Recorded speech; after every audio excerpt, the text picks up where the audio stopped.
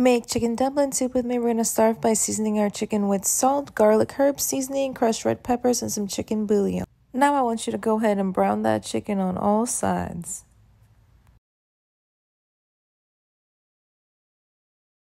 Once that's nice and brown, we're going to go ahead and melt some butter in there and throw in our carrots, onions, celery, garlic, and we're going to season with some Italian seasoning, crushed red peppers, garlic herb seasoning, and chicken bouillon. We're going in with a 1/3 cup of flour to thicken up our broth. Once you have that all mixed in, we're going to drop in our chicken broth, our chicken, our potatoes, our corn, our peas, and our heavy cream. 10 minutes before you're ready to serve, add in those dumplings, and there you have it.